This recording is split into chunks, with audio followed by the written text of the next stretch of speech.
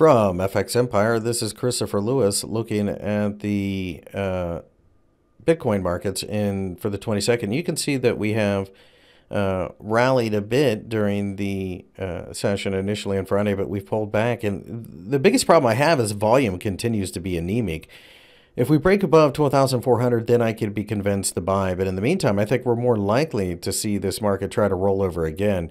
10,000 below being the floor. So I'm assuming that we're probably going to consolidate between 10 and 12,000. That could change, of course. But again, the 12,400 level being broken is my trigger price.